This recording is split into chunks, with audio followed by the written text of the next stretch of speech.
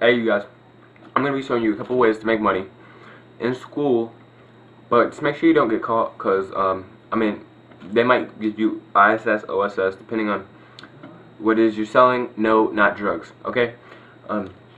But first off, you can sell like packets of gum or just gum sticks, like 2 for $1. Sorry, my hair's kind of a mess, but, you know, these are like the mini kind, which I'm chewing right now. But you know, you can sell packets. You can sell packets of these for like $1.50, and just make sure you make money, because this was only 79 cents. But you know, say a packet of gum comes with 12 sticks or 24 sticks. You sell 2 for $1, and the packet of gum is only $2. That's like a $10 profit just from a pack of gum, like 5 gum, Trident, you know, different kind of thing. Next off,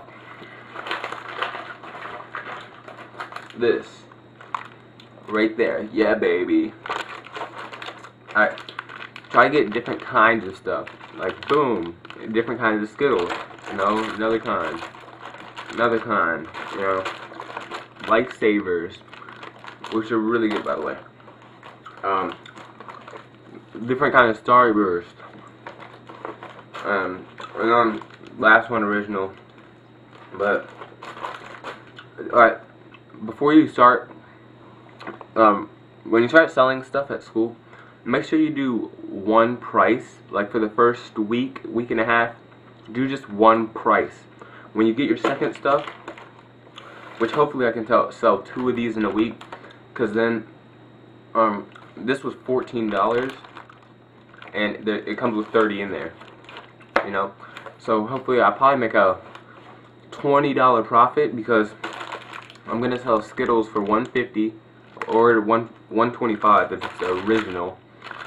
I'm gonna sell packets of Lifesavers for $1, and I'm gonna sell Starburst, depending on the kind. I'm gonna sell them for $1.25. You know, Starburst in school, it could easily go for $1.50. You know, because they don't sell these kind of things like in school. You could sell soda, but you know, that would be kind of hard to bring a lot of. So I tried to get small things like this. Off this, I should make about $20 profit, just because the cents adding up. 50 cents does add up, by the way. 50 plus 50 is 100, which is $1. If you didn't know that. If you're in elementary school, don't think you can't do this. You know, but it's probably going to be less kids having money in their pocket, because a lot of parents don't give money to elementary schoolers to go to school with, or just in general. So you know, after your first week, just like start pricing things differently, and depending on how much customers you get. My first week I made probably $20, but that was because I had all M&Ms. If you want to sell chips too, that'd be good. Just make sure it's the kind of chips that your school does not sell, or else they will not sell for you. Okay. Alright. So last tip, just make sure you have different kinds, and make sure you're making a profit. Make sure you have more than the actual price cost, because you're probably gonna want to start off with selling things for $1, not like 25 cents, or else you're not gonna be making any kind of profit. If you have any questions, I'm here to answer them about doing this. I've been doing it for about 2 weeks now. Probably made $20, but well, actually, I've done it for a week. I'm not gonna lie. I've done it for a week, and I made about $20 in 3 days.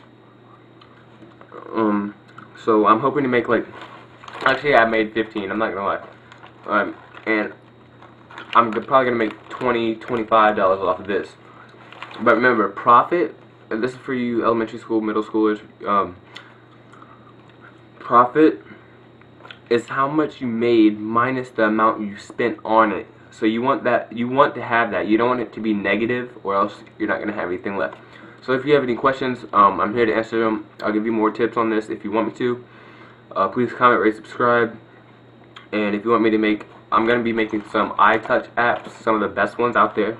And I'm also going to be doing some other money making methods. Stay with me.